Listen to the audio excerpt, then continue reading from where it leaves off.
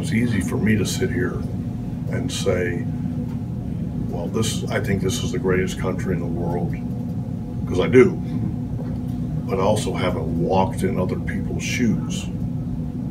So, until I think not just our country, but our world, like until we realize that, hey, people are actually equal, it shouldn't be a revelation. And the different doesn't mean less, it's just different. We got work to do.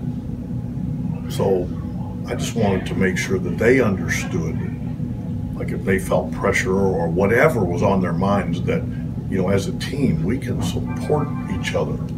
That was kind of all it was. I mean, you've got, obviously your son is military. Do you have thoughts on when guys do that, or? You know what, I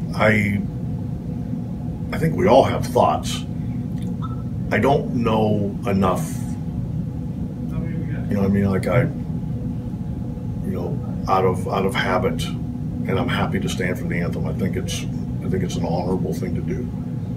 I also know that things aren't perfect. So,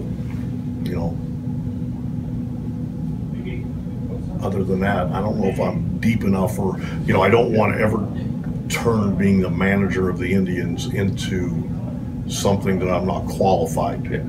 I think I'm qualified to care about people. Other than that, I don't think I'm going to be the next selection at an embassy or something like that.